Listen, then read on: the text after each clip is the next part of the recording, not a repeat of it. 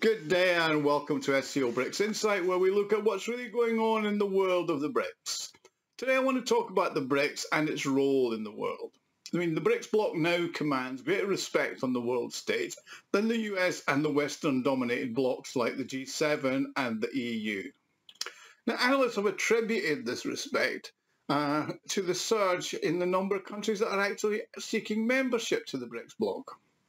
Now, according to Anton Kobiakov, who's an advisor to President Putin and one of the organisers of the major St. Petersburg International Economic Summit, a total of 59 countries have expressed their interest and intention to join the groups of either the BRICS, the Shanghai Cooperation Organisation, or the Eurasian Economic Union, because they want to be part of these new formats that are creating a multipolar world.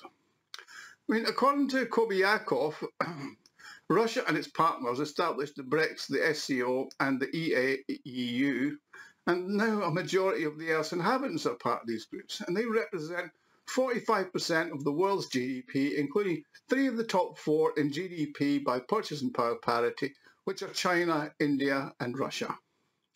The number of countries expressing an interest in joining BRICS is now so large that the association is going to be unable to take them all at one time.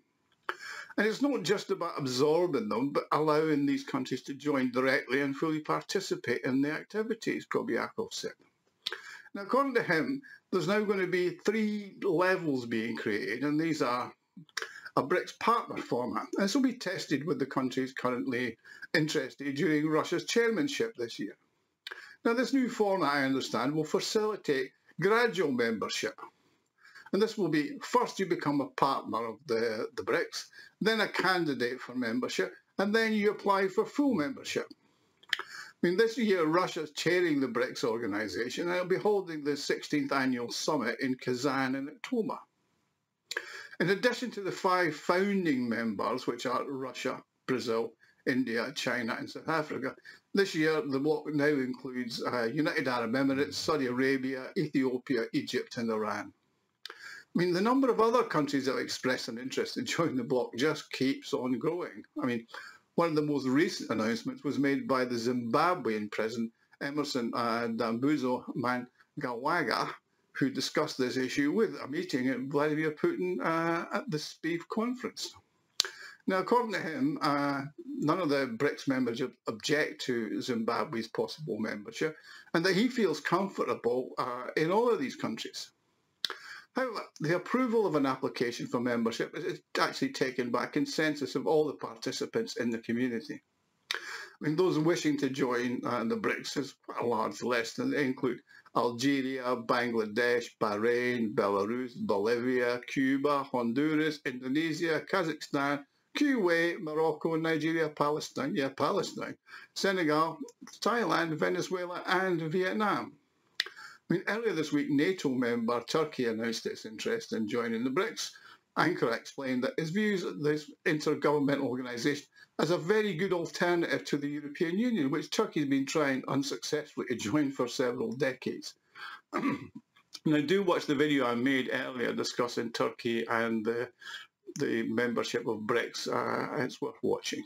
So you've certainly got a lot of comments anyway. So what are the attractions of the BRICS? Well, according to Vladimir Putin, the BRICS is going to introduce the system on the use of national currencies in foreign trade payments, which will lead to the abandonment, or certainly a lot of abandonment of the dollar, which is a very attractive alternative. This independent payment system that will not be subject to political pressure, abuse or external sanctions interference sounds very good.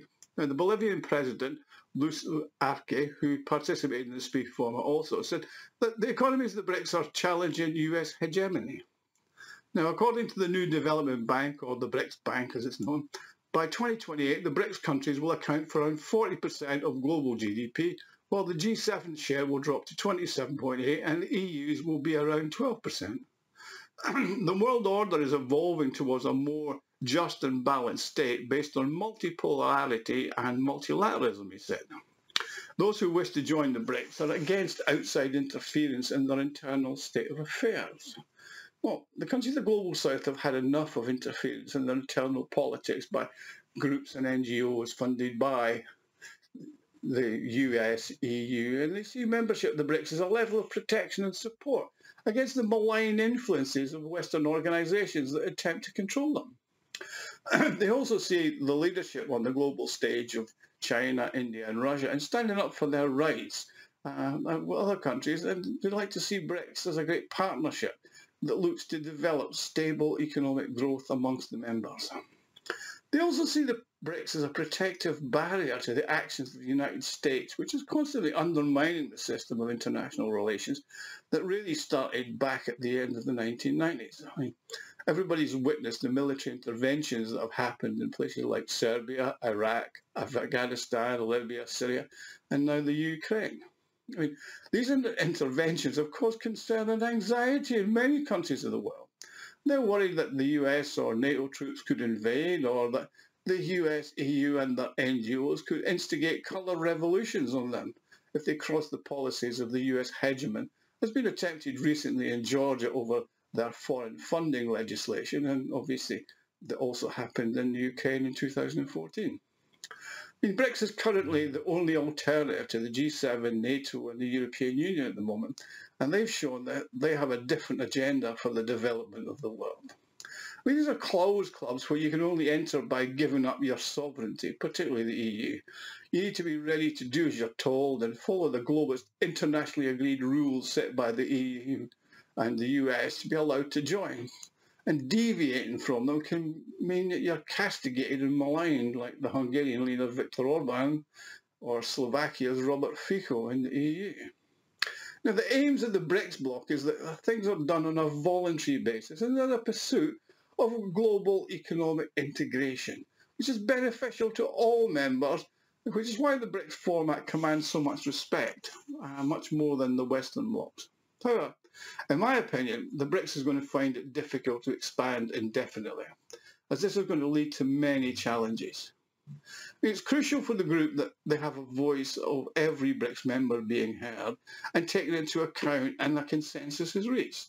Now, that's not going to be possible, I think, with more than 20 to 25 members. It's also important that the BRICS doesn't become another ordinary talking shop, but actively works to change the current system that exists or offer alternatives, which is why the creation of the independent payment system through BRICS is so vitally important. I mean, the creation of this independent payment system by the BRICS will result in the emergence of a new economic era that will benefit the world, particularly if it's open to all those who want to join the BRICS or work with them on one of the three levels that I mentioned. I mean, technologically this is possible, and I look forward to the big announcement that will happen in Kazan in October at the summit there. I mean, this BRICS system for trading and settlement of their own currencies will have a major impact on world trade. I mean, the dollar and SWIFT are not going to disappear overnight, but the power to control countries and destroy their economies will be gone. And the world will benefit from it in the years to come and lead to a much fairer and multipolar world. Well, thanks for watching, and please like and subscribe. If you've enjoyed this video, you could help me fund the channel and my website, SCOBRICSInsight.com, by clicking on the thanks button at the bottom of the screen. That will certainly fund me a little. Anyway, thanks for watching. I hope you've enjoyed this video, and I'll see you all again soon. Thank you.